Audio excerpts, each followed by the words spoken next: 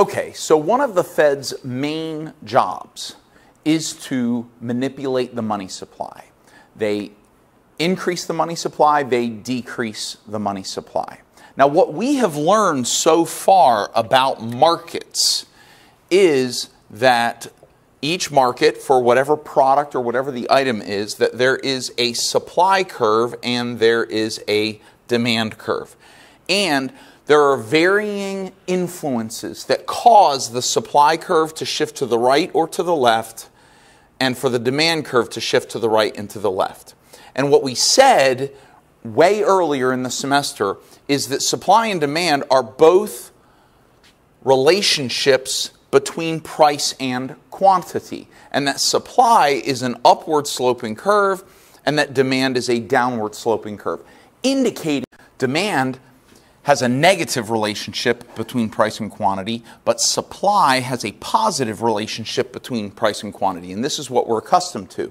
Now, what we're going to talk about is the money market. And the reason we're going to talk about the money market is because in a market where money is the product, what we have is we have money demand and we have money supply. And money supply is what we're talking about right now with the Fed. So it makes sense to talk about the money market where the Fed has an influence or is controlling the money supply. But what we're going to do here is we're going to see a huge difference between traditional markets and the money market. See, the biggest difference that we're going to see in the money market is the fact that the money supply, where supply is normally a relationship between price and quantity, in the money market, it is not a relationship between price and quantity because the Fed is in complete control of the money supply. The Fed decides when the money supply increases. The Fed decides when the money supply decreases. And therefore, we don't have a higher quantity of money supplied when the price of money is higher. And we don't have a smaller quantity of money supplied when the price of money is lower.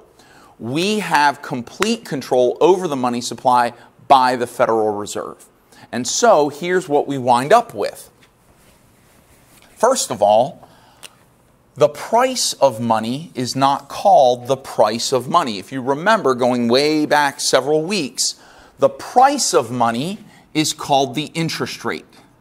So the interest rate for borrowed funds, right? Okay, interest rate is the price of money, how much it costs to borrow money.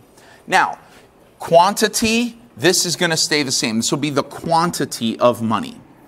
The demand curve is going to be a downward sloping curve. We're going to have money demand, but the money supply is unaffected by interest rates. When interest rates are high, quantity is not higher necessarily. When interest rates are lower, money supply is not necessarily lower. Like we said, money supply is completely controlled, for the most part, in every way, by the Federal Reserve. And therefore, the money supply curve, instead of being an upward sloping curve, is actually a vertical line. And so, the money supply curve is a vertical line, and whether it increases or decreases has nothing to do with interest rates. It has everything to do with whether the Fed wants to increase the money supply or decrease the money supply. Now, here's the main thing that I want you to understand. The main thing that I want you to learn right now from the money market goes like this. Note that the quantity of money in the money market is strictly determined by the Fed, according to the money supply curve. But note also that the money supply curve does intersect the money demand curve to determine the interest rate. So we're going to put equilibrium interest rate. So we'll put IRE, which is basically the equilibrium price of money. Okay? And what I want to show you here is this. There's only two things I want to look at. I want to see what happens if we increase the money supply or if we decrease the money supply. That's all I really need you to, there's really only three things I need you to learn from this particular lesson. And that is that the money supply curve is vertical and controlled by the Federal Reserve. And in the next couple lessons, we're going to learn how the Fed controls the money supply, how the Fed increases the money supply, and how the Fed decreases the money supply with their three monetary policy tools. But the second thing and the third thing I want you to learn here is I want you to understand how a change in the money supply affects interest rates in the economy. And so when the money supply increases, we're going to have an effect on the interest rate. And when the money supply decreases, we're going to have an effect on the interest rate. And I want to show you graphically how we know what happens to interest rates when the money supply either increases or decreases. And so we're going to look at each one of those circumstances. We're going to first look at an increase in the money supply. Well, an increase in the money supply means a rightward shift, right? Whenever either one of the curves increases, it shifts to the right. So if we do a rightward shift of the money supply curve, we're going to put money supply MS prime over here, vertical line, because I just said that the money supply curve is vertical, MS prime. And look, you can see here where it intersects the demand curve, what happened to interest rates? Interest rates decreased, right? We're going now down to IR equilibrium prime.